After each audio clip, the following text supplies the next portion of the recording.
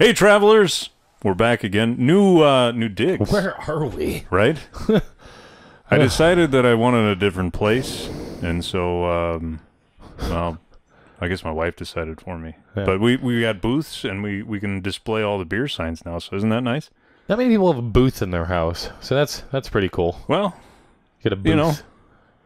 Call you Landon Booth. Yeah, it's Yeah. nice. It's nice to have a booth. Anyway, today on the vlog, we're going to talk about Belgian-style beers. I don't think, truly, to be honest with you, though, we have quite a few years of beer experience between the two of us. We're probably not truly qualified to talk about Belgian beers. No, we're gonna We're gonna make a lot of people mad with this one. That's fine. Yeah. I feel pretty confident talking about most beer styles except for Belgian. And then today, we literally decided this today. We sent out a text. Which we're talking about. I got Belgian beers in my fridge. And why not? Let's talk about Belgian. Yeah. Let's botch that one. You bet. I'm all right with it.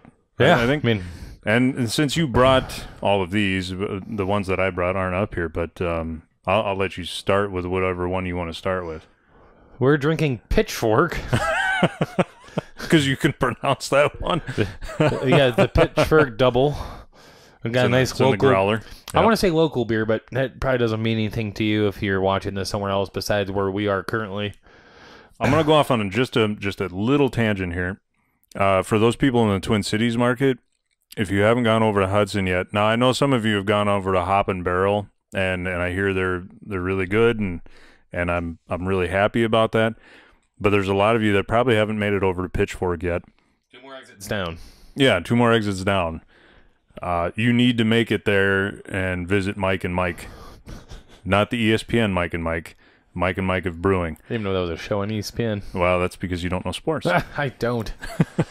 So I know go visit them. Some of the finest beers you'll ever try, and really, really nice people. They got Mike is awesome. The other Mike, don't care for him. I'll let you decide which one. But you said this is a double? Yep, this is their double. Okay. Yep. I always feel bad calling it an Abbey double. It's usually just a slightly more alcoholic, or has a bit more higher ABV Belgian beer as opposed to a wit or something like that, or Sure. a Belgian blonde. And typically they have like a Belgian sugar candy in it, and that Belgian sugar candy gives some nice sweet but yet dryish flavors to the beer. That also pairs well nice with the yeast. The yeast in Belgian beer typically makes has like lemon and coriander and Clove. and white pepper. It's always a descriptor is white pepper. But have you ever had white pepper? I've had white pepper, but I'm more of a black pepper fan. So when I want spice on something, Yeah. I don't go, I'm just going to put a little white pepper on it. No, just give me the black pepper and let's spice it up. You don't go to the store and see like, oh yeah, there's white pepper. I'm gonna buy that. I don't think I've ever seen it. White pepper is the way that we put pepper into things without our kids noticing that pepper's in it. Yeah. Fair So enough. there you go. So yeah, let's give this guy a sipper. Sweet, very dry on the finish. And it actually is a little peppery on the, believe it or not. Yeah. Not black peppery, white peppery. You know what? I'm gonna be like, You decide what I'm that gonna go to is. the restaurant and be like, I want none of that black pepper.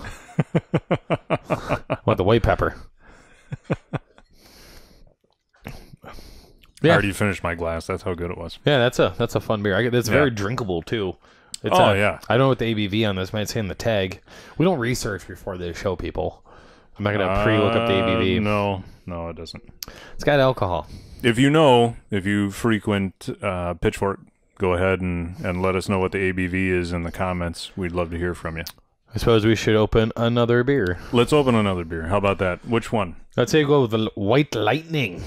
Or do you want to go with the Finnegan's? Well, you know what? Finnegan's we can talk about a little bit. Finnegan's also...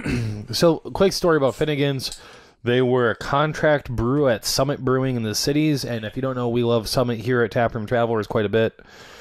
So Finnegan's was a contract brewery, and all of their profits go to feeding the hungry. So it's a very noble brewery, if you will. And they have did you know about the reverse food truck? Reverse food truck. They Yeah. go get food from places that don't need it, and they take it to people who do. That's right. And they have a new place in the cities now. I haven't been there yet. You haven't been there? They were a week or two from opening when I was in the cities last. So. I watched their Facebook live video of the opening. It looked very nice. They had a lot of dignitaries there and a lot of important people, and the outside and the inside both look very nice. So very, very excited to go and see that one of these days. So yeah, and it's across the street from my favorite hotel in the cities, which makes me super happy. Yeah, I go stay at the Best Western Normandy. The Best Western Normandy. Maybe they'll sponsor us. The Best Western Normandy. That's a fantastic hotel. Wouldn't that be great? So we'll try Finnegan's. This is called this is the Freckled Rooster. The Freckled Rooster. Beer Blanc. Beer de Blanc. I'm probably saying that wrong. I'm just adding the words into French things. Now, a Beer de Blanc is an interesting style. It's a style made with champagne yeast traditionally, or some kind of wine yeast. So it should be like if you think of champagne, good champagne, not like the weird stuff.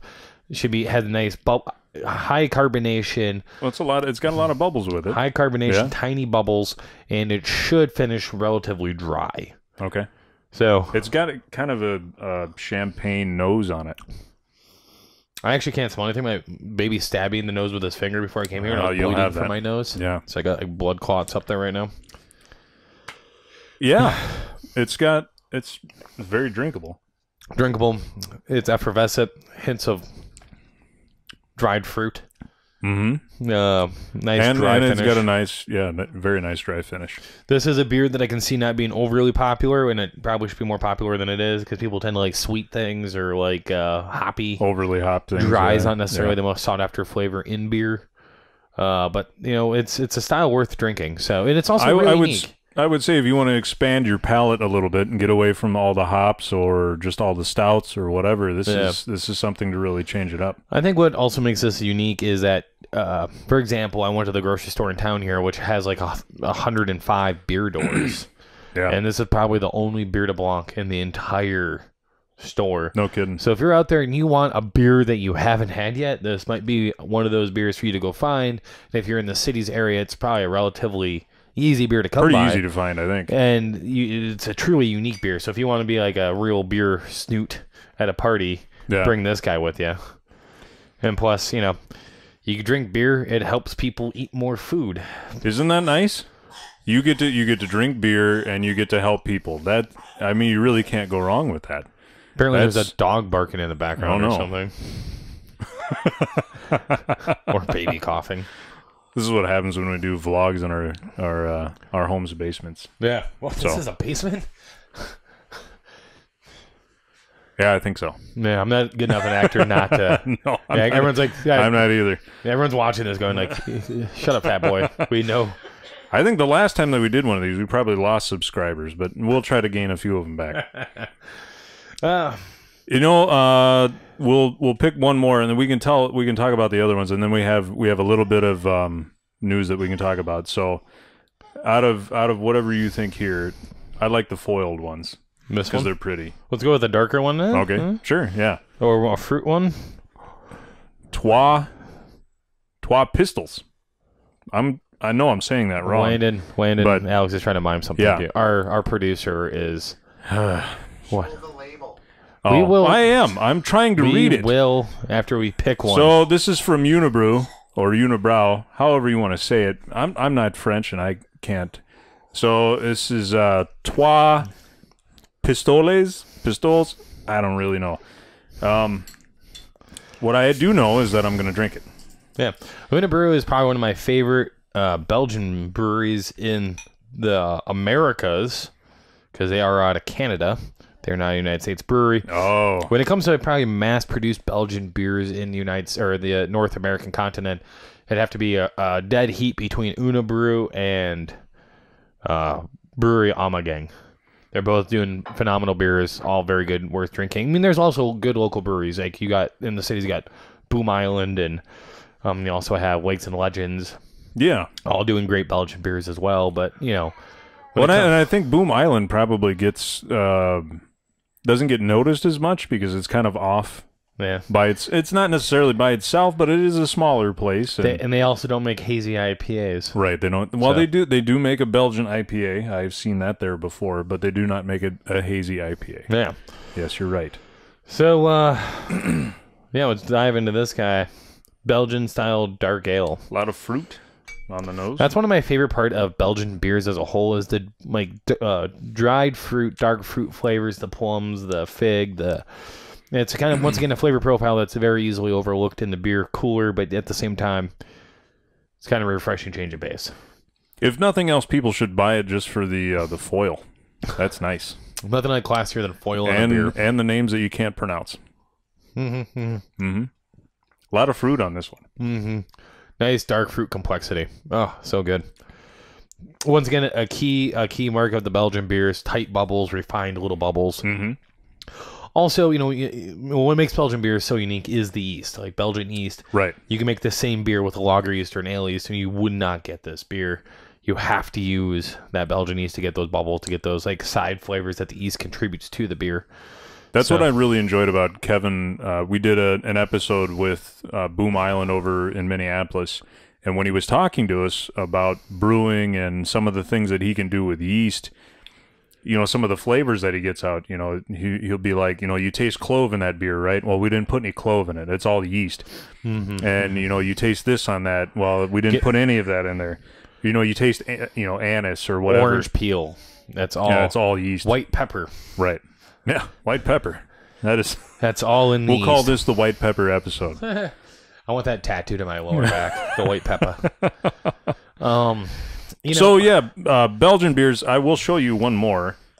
The complexity out of these beers is fantastic. Le Fin du Monde. That's probably one of the more popular ones. I used to know what that meant. It means the end, or the world's end, I think. Oh. End of the world. Let's see what it shows on the label. No, it doesn't. It's a triple, though. My wife speaks French. Yeah, I do not. So she tells me these things, and I parrot it back. I speak a little bit of German. Several months later, and I can't remember the full thing. But Belgian beers.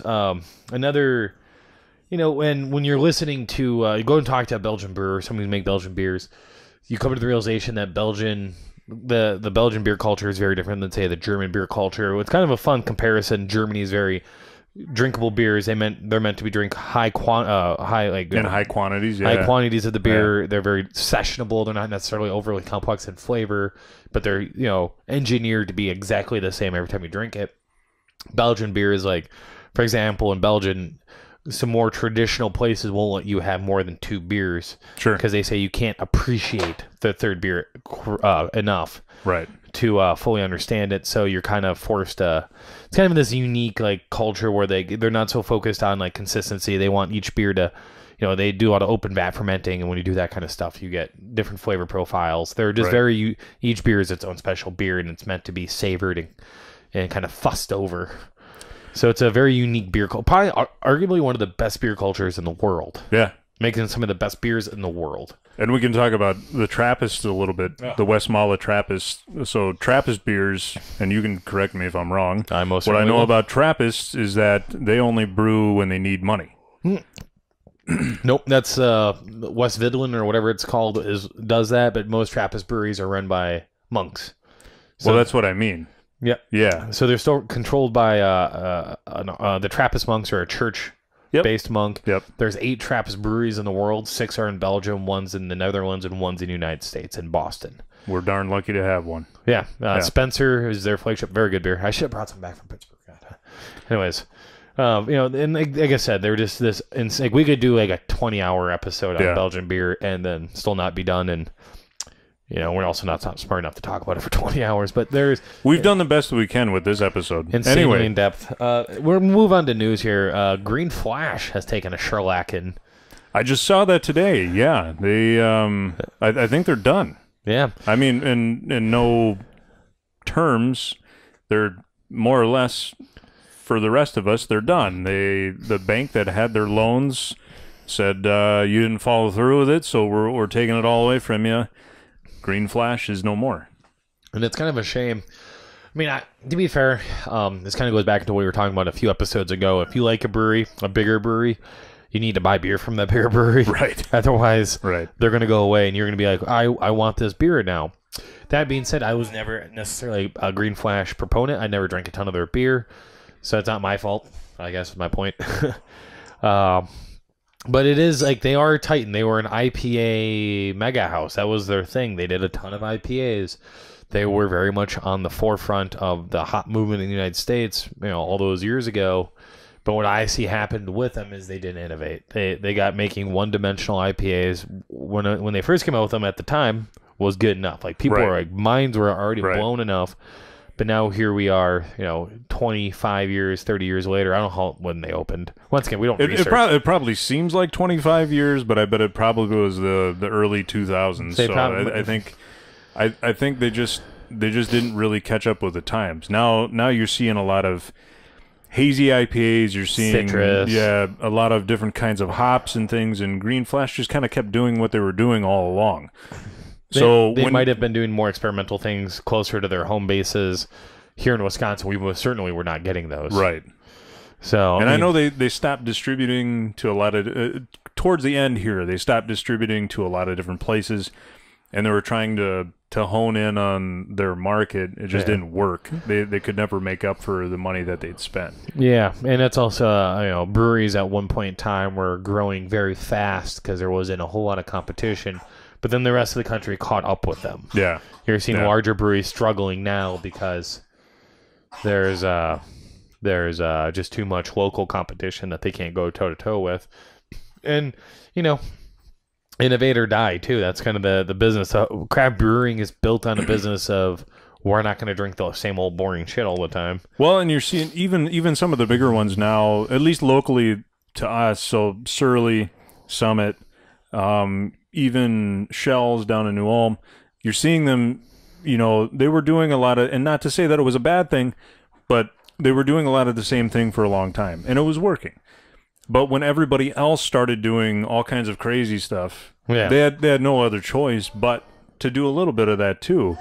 And so a little bit of barrel aging, a little bit of, different kinds of things. And so, and like Shells, they opened up Star Keller, which is just a sour program. And they have a whole place just dedicated to that. Summit, another great example of a brewery that does a lot of experimental stuff, tea infusion beers, so on and so forth. So, if for an IPA brewery, they didn't innovate in the IPA section, which is probably one of the hardest departments to constantly update in, because you have to, when black IPAs, we had citrus, we had doubles, we had white IPAs, we had, now we're in hazy world, and like you gotta. Who knows what's coming next? Yeah, I have no idea. Partially afraid and excited all at the same time. Yeah. So to sum this all up, if you like a brewery, frequent them, buy their beer, go to their place, because they make all of the money if you actually go to their place instead of, and not to say that distributors are bad, but but you have to buy the beer from the liquor store, otherwise they lose shelf space. That's true. It's a double-edged sword. So I guess damned if you do, damned if you don't. Do both. Just buy beer. That's really what we're saying. Even if you're not drinking it, just constantly buy beer. Yeah, always buy beer. Anyway, to wrap it up, if you like what you see, comment below, like us, follow us on Facebook, Instagram, Twitter, all the good stuff. We'll probably have a few pictures from tonight, some of the beers that we've been drinking and whatnot.